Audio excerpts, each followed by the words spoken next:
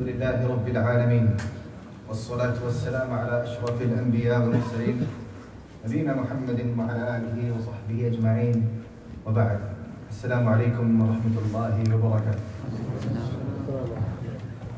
We continue today's class inshallah ta'ala discussing the ayat of Allah subhanahu wa ta'ala when He describes the situation of the people of the fire, the situation of the people who enter paradise, and the situation of the people who are in the middle.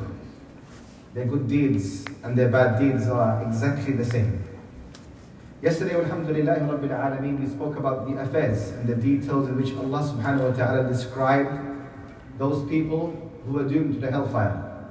How when they saw one another and they saw the nations that came before, how they entered the hellfire, how they greeted one another by cursing and wishing Allah's wrath upon one another. And today inshallah ta'ala we'll discuss the details in which Allah Jalla wa Ala gives us regarding the people of paradise.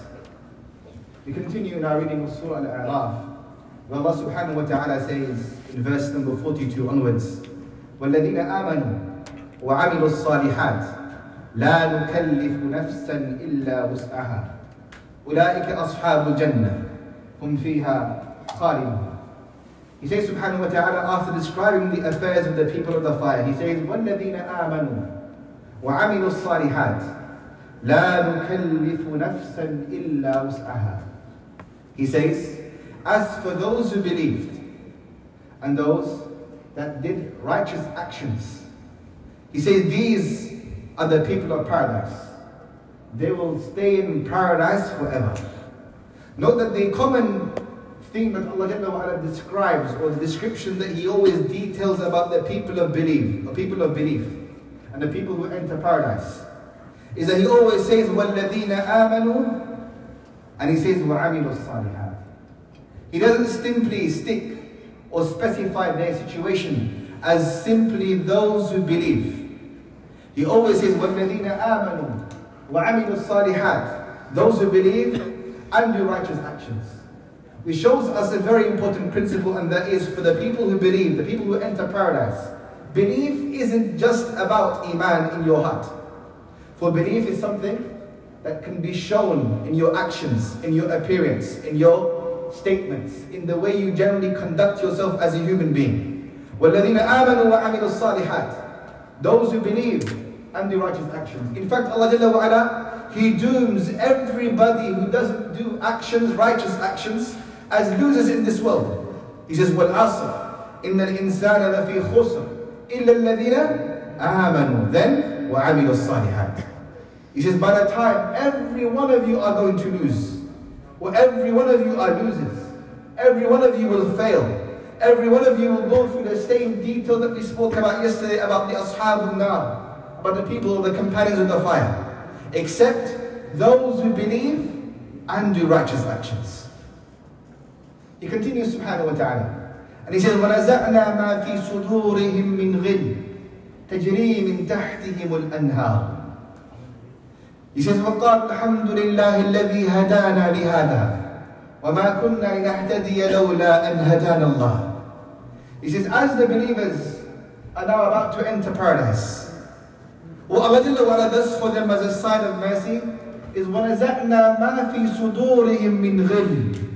Allah Jalla wa Ala will remove from their chests, will remove from their hearts any type of ill feeling, any characteristic that is unpraiseworthy, any characteristic that Allah Jalla wa Ala dislikes, anything that makes the person a bad individual. Allah Jalla wa Ala will remove from their hearts all of these bad characteristics, envy, hatred, greed, jealousy, such that when people see their fellow companions in different levels in Jannah, they are pleased for them without disliking the fact that they are not there, or without wanting them to lose their blessings. The people of Jannah, the believers of Jannah, are not like those who see people in this world more fortunate than others, and they wish that their fortune is taken away from them. وَنَزَعْنَا مَا فِي صُدُورِهِمْ مِنْ غِلٍّ. No, but every sign of hatred, every sign of envy, every type of jealousy that is found in our hearts, Allah Jalla wa Ala, before we enter Jannah, will remove them from our hearts, remove them from our chests. He says, تَجْرِي مِن تَحْتِهِمُ الْأَنْهَارِ. And they will find rivers that flow under them. This concept of rivers flowing under them, what does this mean? Some of the scholars of Islam mention that person will walk upon rivers, or his house will be built upon a river, as in the dimensions and the design of Jannah is not something we can compare to this world. In this world, houses are built upon land, and we walk upon land. But in Jannah, the dimensions change. Allah will build houses upon rivers, and will allow people to walk upon rivers. وَبَشِّرِ الَّذِينَ آمَنُوا وَعَمِلُوا الصَّالِحَاتِ أَنَّ لَهُمْ جَنَّاتٍ تَجْرِي مِن تَحْتِهِمُ الْأَنْهَارِ. Allah says, give glad tidings to those who believe and do righteous actions, that they will be given gardens under which rivers flow. He says subhanahu wa ta'ala, وَقَالُوا, as soon as the believers see this, as soon as they see their homes, as soon as they see these rivers flowing, as soon as they find this envy or this hatred removed from their hearts, the first thing they say, وَقَالُوا الْحَمْدُ لِلَّهِ الَّذِي هَدَانَا لِهَذَا وَمَا كُنَّا لِنَهْتَدِيَ لَوْلَا أَنْ هَدَانَا اللَّهُ. They say, when they see all of these wonders of paradise, they say, all praise and all thanks belong to Allah Jalla wa Ala. All praise and all thanks belong to Allah, because He is the one that guided us to this. Never could we have achieved this except through the guidance of Allah Jalla wa Ala. At that moment, at that situation, at that particular moment, every believer understands the importance of being guided. Every person understands the importance of Islam. Every person understands the importance of staying upon the Sirat al-Mustaqim. And this is why Allah doesn't just stress guidance in the Quran, but He commands the slaves of Allah to recite it 17 times, at least 17 times a day. Ihdina Sirat al-Mustaqim. Sirat al-Ladina an'amta alayhim.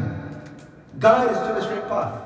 Because the most important thing for us as believers is to be guided to the path and to remain guided upon the path.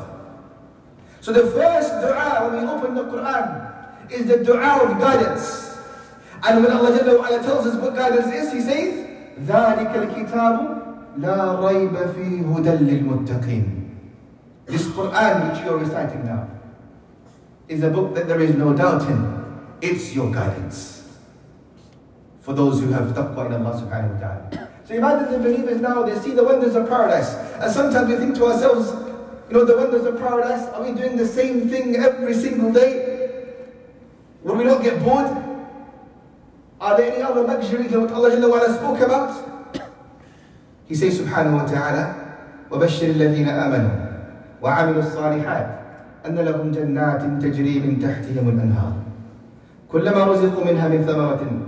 They say, قَالُوا هَذَا الَّذِي رُزِقْنَا مِنْ قَبْلِ وَأُتُوا بِهِ مُتَشَابِهًا وَلَهُمْ فِيهَا أَزْوَاجٌ مُطَهَّرَةٌ وَهُمْ فِيهَا خَالِدُونَ. He says subhanahu wa ta'ala, as the days of Jannah go past, the believers begin seeing the beauty of Jannah and the adornments of Jannah and the rewards of Jannah. When they begin seeing all of these luxuries of Jannah, they say to Allah, haven't we been given something like this before? But every time they're given something else in Jannah, it will be more beautiful than what they were given the day before. Even though it looks the same. وَأُتُوا بِهِ مُتَشَابِهًا. It will have similarities in its appearance, but it will taste much better. It will look much better. It will smell much better. It will feel much better. As the days of Jannah go by, Jannah becomes more beautiful and more beautiful. And the rewards taste more sweet and more sweet. For this is what Allah prepares. And this is why the very first thing the believers say when they enter Jannah, وَقَالُوا الْحَمْدُ لِلَّهِ الَّذِي هَدَانَا لِهَذَا. All thanks belongs to Allah. You guided us towards this. If it wasn't for Allah subhanahu wa ta'ala, we would not be where we are. Allah says, لَقَدْ جَاءَتْ رُسُلُ رَبِّنَا بِالْحَقِّ وَنُودُوا أَنْ تِلْكُمُ الْجَنَّةُ أُورِثْتُمُوهَا بِمَا كُنْتُمْ تَعْمَلُونَ. Allah subhanahu wa ta'ala says that when we see Jannah, when Ahl al-Jannah see Jannah, They'll thank and they'll praise and they'll glorify Allah subhanahu wa ta'ala. And they will say, indeed, it's true. Whatever the messengers came with, all of this was true. And then they will say, a caller will call, which will echo across every level in Jannah. وَنُودُوا أَن تِلْكُمُ الْجَنَّةُ أُورِثْتُمُوهَا بِمَا كُنْتُمْ تَعْمَلُونَ. A caller will call, and his call will echo throughout all of the ranks in Jannah. And he will say, this is the Jannah, this is the paradise, this is the reward which you yourselves have earned. This is what you earned with your actions. This is what you are deserving of. All of the salah you performed, all of the fast that you fasted, all of the charity that you gave, all of the times you lowered your gaze, all of the times you protected yourself from your temptation and desires. This is what you've earned. So when the caller calls and you see all of these rewards, all of these luxuries, and you understand that the messengers came with the truth, now Allah describes an amazing description. And He says that the slaves of Allah, when they see the bounty of Jannah, when they see that this is what they've earned, they now look towards the people of the fire. And they call upon them. And they say to them, وَنَادَى أَصْحَابُ الْجَنَّةِ أَصْحَابَ النَّارِ أَنْ قَدْ وَجَدْنَا مَا وَعَدَنَا رَبُّنَا حَقًّا. They say, فَهَلْ وَجَدْتُمْ مَا وَعَدَ رَبُّكُمْ حَقًّا.